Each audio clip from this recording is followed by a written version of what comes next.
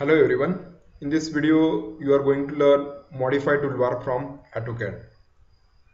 So first command from modify toolbar is erase. Suppose any entity, if you want to erase it, then you can use the erase button. Let us consider this one and one more, this one. Suppose if you want to erase any entity from this drawing, then you can use the erase button, erase radio button, select that entity and press enter. So that entity will be erased. Suppose if you want to erase the circle, then select the circle and erase. Second command is copy command. Suppose this is the circle, and if you want to copy this small circle on the periphery of this circle, then you can use the copy command. Go to the copy command, select the small circle, enter, select the base point, any base point you can take. Let us consider this is a center point as a base point, and then you can copy anywhere on the periphery of the circle. You can copy at the center also. So you can copy such a small entities, or maybe you can copy this total entity.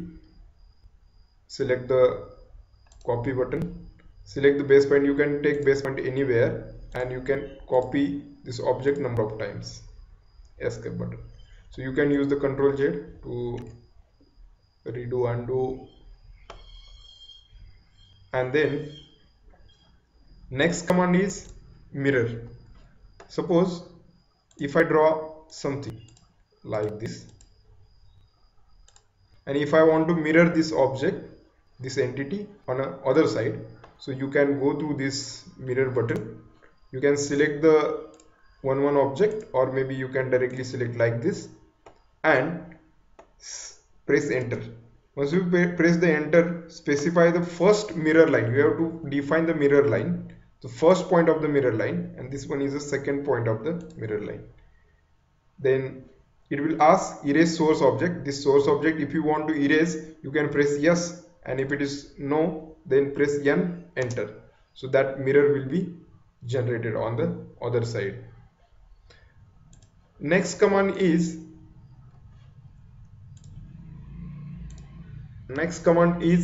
this array. So in the array you will find two types of array. One is a rectangular array and polar array. First of all, we will learn about the rectangular array. Suppose this is a small entity, and if you want to do the rectangular array, then you can select the rectangular array and you have to give the number of rows. You can see here this type of structure will be generated. Suppose number of rows are 4, and I will press here number of columns is equal to 3. Here you have to give the row offset distance 25u and column offset 25u. I will keep as it is, and then you can just select the object, this one, enter, and then if you want to preview it, you can preview it, or you can directly say okay. This is a rectangular array. And suppose if I want to do the polar array, so you can do the polar array like this. Let us consider this one, and if I take this as an entity for the polar array, and if I take the small curve here like this, and also I can mirror here, I can mirror the same entity, and I will join this and erase source object, no, enter. And then if I want to make a mirror of the same, so I can select this one and I can go through this mirror, or you can select from this object like this, enter, then select the polar array, select the polar center, then angle to be filled is a 360, and then this number of atoms I will put 8 throughout the circle, means 360. Suppose if you want to copy this entity up to the half circle, then you can put the 180 here also and say okay. So likewise structure you can prepare by this array.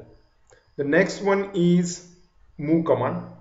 Suppose if you want to move any objects, let us consider this move, and if I want to move this total object, so you can select this object, press enter, select the base point, you can select any base point from this diagram, and you can move your object anywhere. Suppose if you want to move only this small object, press enter, select base point anywhere, and you can move this. So it is similar to the copy command. Only thing is that in the move, that object will be moved, not copied.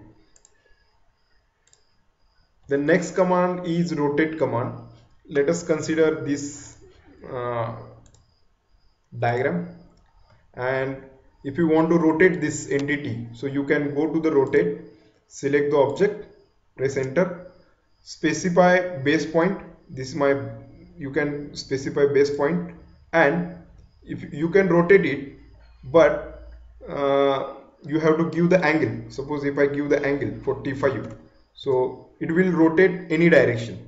Suppose if you want to control the direction, then you have to give the reference. Let us consider this rotate command again. This one, press enter, specify base point, this one. Then you have to type it here R, enter.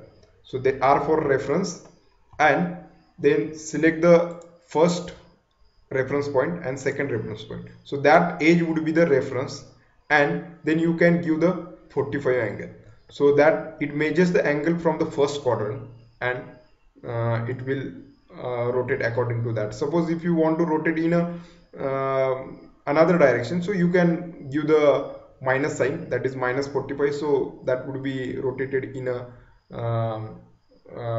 opposite direction. So this is what the rotate command. Next command is this trim command. So if you want to trim any object, so I will show you here. Suppose this type of object is there, and if you make a mirror of the same, so go to this one and select the object, enter, then center point is this one. This is array, and this is what we have prepared. After this, what we can do, we can take this trim command, and you can trim the objects like this, or maybe you can trim like this. In the trim option, look at here, first you have to take the trim option, just right click here, and then use where you require to trim. So likewise you can trim the objects. Same with next, that is extend command. So you can take this one and you can extend the lines. Just take the extend, right click, this one and this one. Suppose if you want to extend on this side, you can extend this side, click on this side. So this would be the extend command. Now next command is chamfer and fillet. Suppose if I take this rectangle, and if I want to chamfer and fillet the corner, then I can go to this fillet. You have to set radius here, R, enter. Then for the you have to put the, for the radius you have to put the values. Let us consider radius equal to 15. Then enter, and select the first edge and second edge, that would be filleted. Now again you can take the fillet and you can fillet the another edge. Suppose if you want to make a chamfer any one of the corners, so you can take the chamfer, and once again I will go through this chamfer, and you have to set the distance. So first distance, your D, enter. First distance I will set the 10, so it will measure from this corner to this corner, this line, and enter. Specify second distance, I will specify same, and then you can select first line, second line. Again you can chamfer this side, first line, second line. Once you set the distance and radius for chamfer and fillet, so that would be continue for next command. Then you can use the break at a point and join. Let us consider this break at a point. Select the break, and I will show it by lines, so that would be more. Suppose this is a line. I will make ortho on, so you will get the straight line.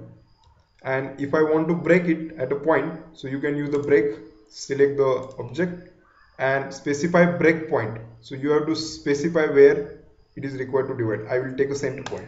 So that line is divided into two parts. Now I will use break command, select the object. So it will take first point where you select the object, and second point would be where you can define. So that would be the break. Suppose if you want to join it, then you can use the join command here. Join, select the first line, second line and enter. So that line would be joined. So this is what we have learned: break at a point and join. The last command from this modified toolbar is explode. Suppose if I draw one rectangle, this is a single entity. Suppose if you want to separate all edges, then you can use the explode button. So explode radio button and select that particular entity and press enter. So each side would be different. So this is what the explode command. So here we have ended with this modify toolbar. Thank you.